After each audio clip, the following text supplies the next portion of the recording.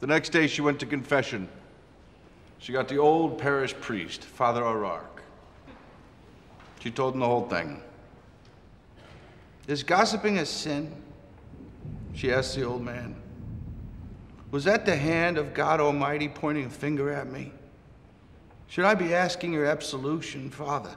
Tell me, have I done something wrong?" "Yes," Father O'Rourke answered her. "Yes, you ignorant, badly brought up female. You've borne false witness against your neighbor.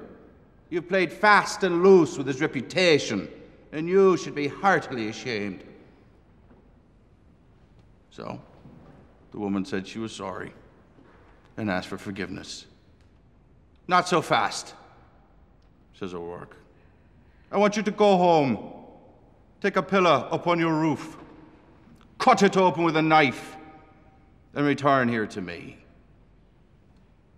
So the woman went home, took a pillow off her bed, a knife from the drawer, went up the fire escape to her roof, and stabbed the pillow. Then she went back to the old parish priest as instructed. "Did you gut the pillow with a knife?" he says. "Yes, Father." "And what was the result?" "Feathers," she said. "Feathers," he repeated. "Feathers everywhere, Father."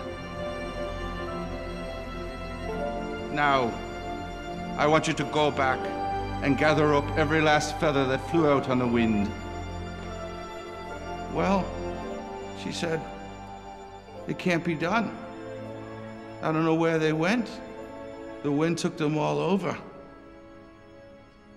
"And that," said Father O'Rourke, "is gossip." In the name of the Father, the Son, and the Holy Ghost. Amen.